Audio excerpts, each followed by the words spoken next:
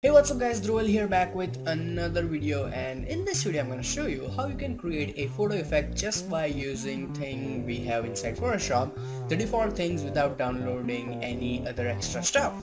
So this is going to be a lot of fun. Let's get started.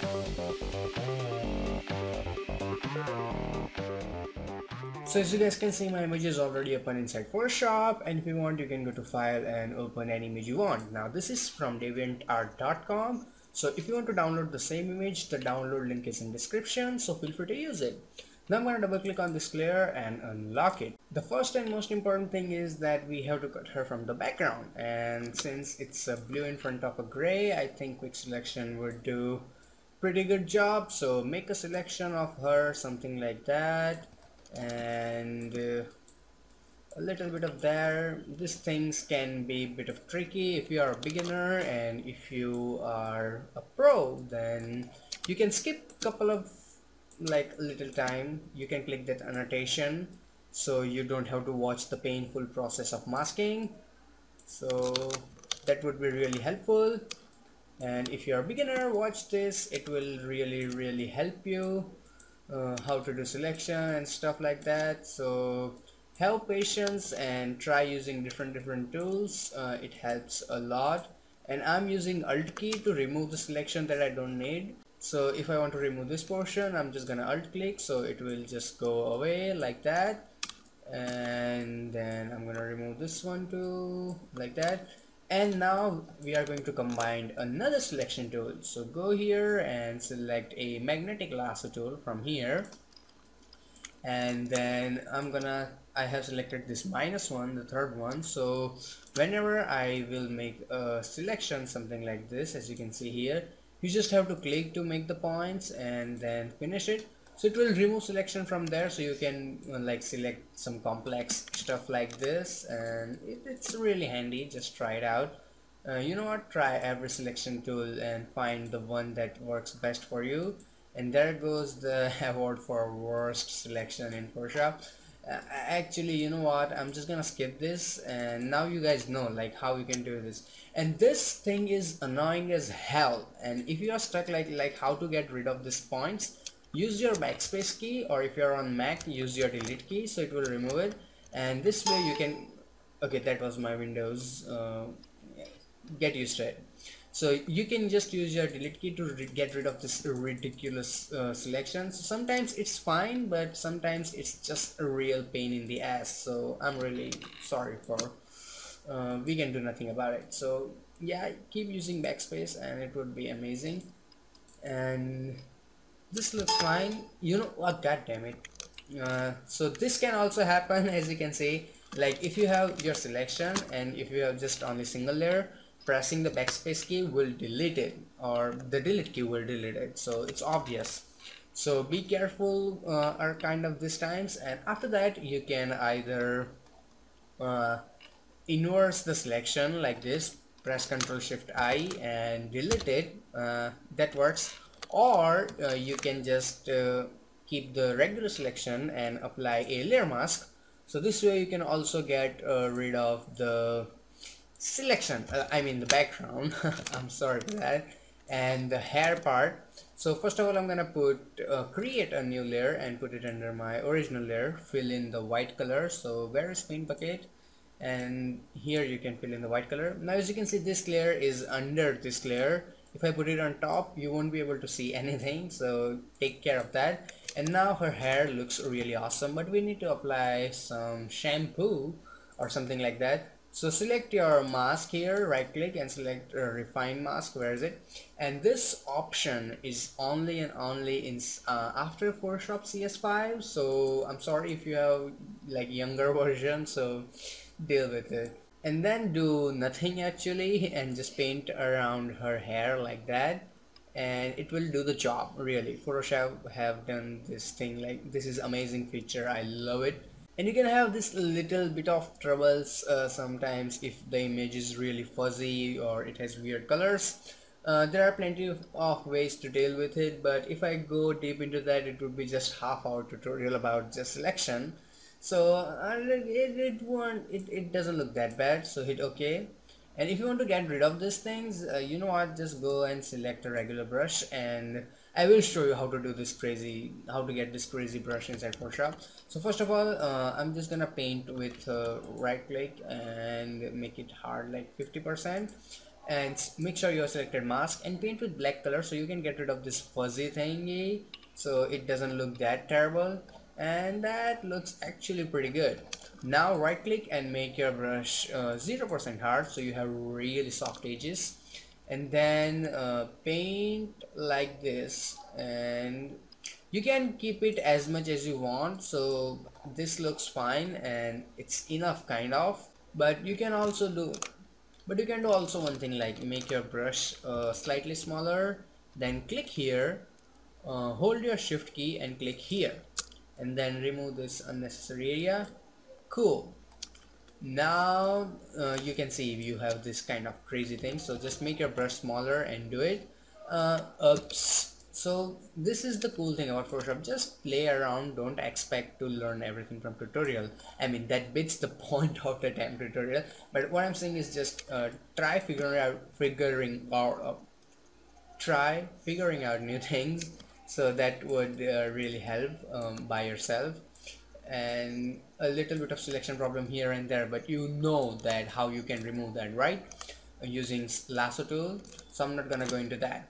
Now we need to create a background for this image. So for that, as you can see, we already have a white layer, so double click on that and go to pattern overlay, and in the pattern overlay you have this kind of crazy patterns, and if you don't, let me reset this thing. So reset patterns, okay, and then you go here and you select artistic surface and select append so you don't lose your old ones, and then select any pattern you like. So let's try different one this time so we can have some cool output. So this one looks nice, and this one is also very good, so I'm gonna go with a bit darker one and let's scale it up. Okay, that doesn't look very good. Let's try a different one. This tutorial is probably gonna long because I am in full mood of going in details and not cutting out things, so that would be really awesome. And that actually looks pretty good. It gives this texture feeling, and there are plenty of default Photoshop patterns, just use them, they're really amazing. And hit OK. So this way we just created a background out of nothing, and the base is ready. Now we need to apply some crazy stuff. So now go to your, make sure you have selected your brush option, and then go here and let me reset this thing. So where is reset? Here, and hit OK. So this is what your brush panel will normally look. So go here and select calligraphic DP brushes and hit append. Don't hit OK, otherwise it will replace the brushes. We wanna keep the old ones, so hit append and it will give you some really cool brushes. So first of all, let's start with this something looks like fusion, or I don't know, like I mean fusion of what do you call it, man? I don't know. Create a blank layer and fusion of lightning. I get the word. So first of all, you also have to create a blank layer between these two. So if you paint anything here, why I can't see anything? So okay, everything is normal. Let's make it black now. Yes, now we can see it. So now when you paint anything, it will be under the model layer, and if I put it on top, it will be on top of it, which doesn't look very good. So make sure it's down, and then let's press Ctrl Z. After that, click on this little icon here, and there you have really awesome crazy options. So first of all, I'm gonna go to scattering, and I'm gonna scatter it a bit. You know what, make the I'm not gonna scatter it that much. Let's make it 0 or maybe a little bit, that seems fine. And now into the shape dynamics, so let's make the size jitter 100%, so you have smaller and bigger like shapes, and then you can select the minimum diameter. These are a really simple option, you can just figure it out by yourself just by playing with it a little bit. So I'm gonna make angle jitter 100%, and then roundness jitter a little bit, like 50% seems fine, and everything is default. Now I'm also gonna go to color dynamics and keep it on, and the more the hue jitter, the more weird type of colors you will get. So I'm gonna keep it to like 2-3%, seems fine. Then let's go and go to shape dynamics, and also take care of one thing in scattering. If you scatter it way too much, it would just go all over the places. We do not want that. We need to keep it in a single place. So that looks fine, and now let's start painting. As you can see now, as I paint, it creates this really cool design like around her, and that seems fine. And if you need to remove like some of the stuff doesn't look around her head, so select eraser tool, make it big. You can use a big bracket key to remove, like make it big, and then I'm just gonna remove it. Right click and also make hardness is 100%, so that will also help, and that looks fine. But we need to fix this thing, so let's take a brush and paint a little bit here. See, this way it looks really dope, and also a bit here. Okay, now you are just becoming a headache, and yeah, that looks perfect, and we are good to go. Now create another layer, and this time, you know what, select another brush, and this time this 504, I don't know what to call this brush, but it looks pretty cool. And also I'm gonna go with a bluish color, so I'm just gonna copy it from her dress, and that doesn't look good, so pick up any kind of blue color, it doesn't matter. And I'm gonna make few like here, and then a bit here, something like that, then one here. And make sure this thing can screw up many, like you can get in a really big trouble. Like, make sure that these two things are on different layer, or never forget to create a new blank layer before painting with a different brush. Keep that in mind. So I'm just gonna do some painting here, and then a bit here. Then let's make it quite bigger, and here, and smaller, and here.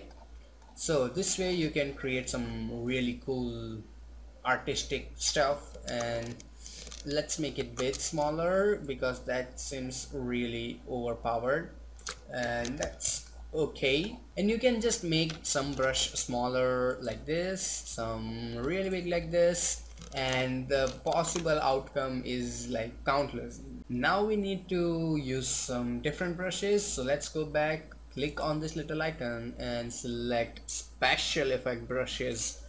You never knew Photoshop had special effect brushes, did you? If you did, good on you.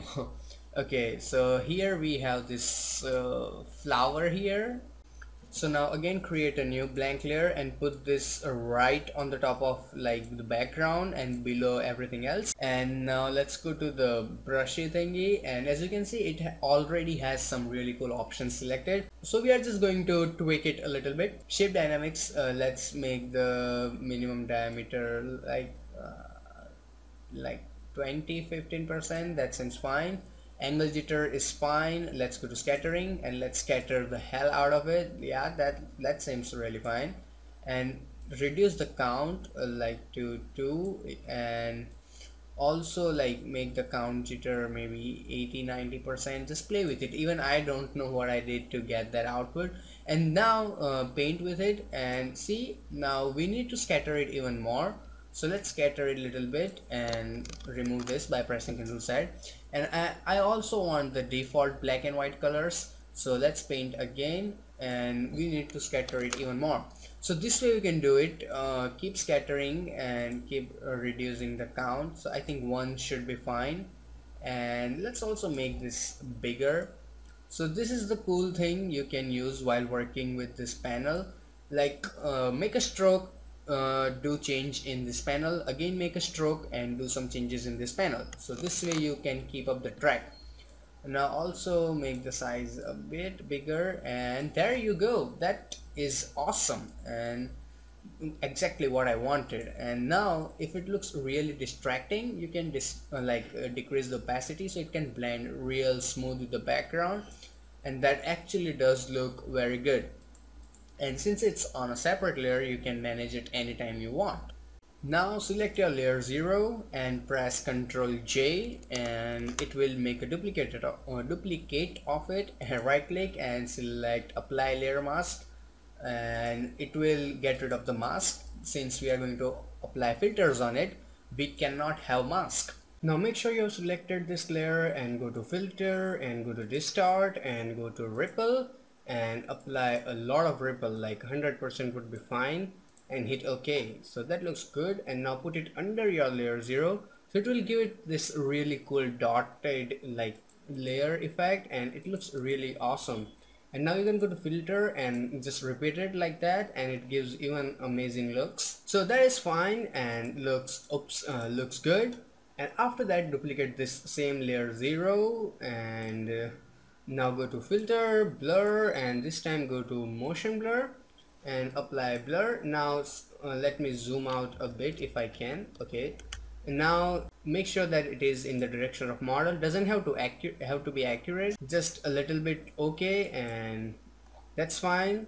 And if I turn it on and off, you can see there is a difference, but not very good. So let's turn it off. Here is that motion blur layer, and then let's go to your smudge tool here, and then in the smudge tool select any of this crazy, like this one is fine, this one is fine.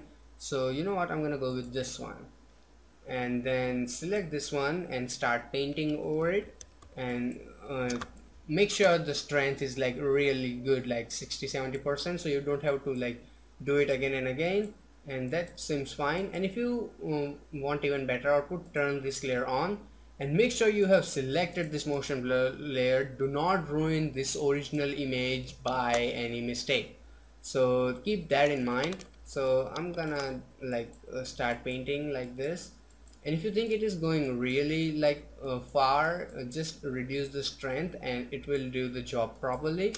So let's do it, and I'm just gonna fast forward this thing because it's gonna be boring.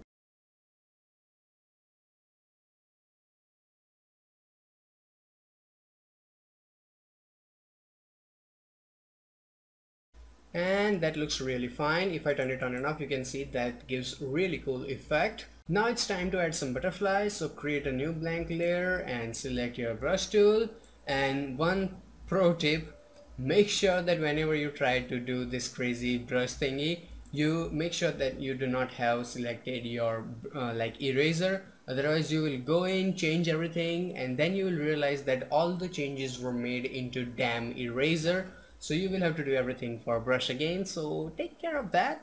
So I'm gonna select my brush tool actually, and in the brush let's go here and select a butterfly, and in the butterfly let's increase the spacing, and in the scattering actually I don't want any kind of scattering, so that seems fine. Again, go to brush tip shape and increase the spacing, and that seems actually really fine. And let's make a shape, okay, that is actually looking good, but it's really small. So let's make the like butterflies big, and then let's make yeah, that seems fine. You know what, make it even bigger, and now even bigger, and yep, now it's perfect. But let's decrease the spacing a little bit and not that big, and let's paint, and we are good to go. You know what, let's try it again and increase the spacing a little bit. It's impossible to satisfy yourself while working on PS projects, so I hope you guys understand. And then double click on your layer file and go to, where is it, glow, outer glow. Here is outer glow, and in the outer glow spread it a little bit. You can't see anything, I know, but instead of this yellow color, which is, I don't know, I don't like that color, select some pinkish or violet color, which works really good with like model of the image. Oh my god, this is really difficult. So increase it a bit and then decrease the opacity to match it, and you can spread it lesser. You can also like change the color to like make it less denser or something like that, and that seems fine. Hit OK. I'm gonna decrease the size even a bit more and spread. So spread is too fine, and then increase the size. Yeah, that seems really beautiful. And then apply a layer mask, and then select any regular round brush and remove it first of all from here like this, And you know what, right click and make it harder, so that saves a lot of time. And like this, then don't erase this line, and then erase this line like this, and that seems great. And you can also paint white if you like, by mistake you remove unnecessary, so that seems great. And you have a really cool looking butterfly, and the mine is really smaller. You can like make really like long ones, those looks really pretty, but I'm not doing that. So like basic concept is ready. Now we have to add some lighting and color effects.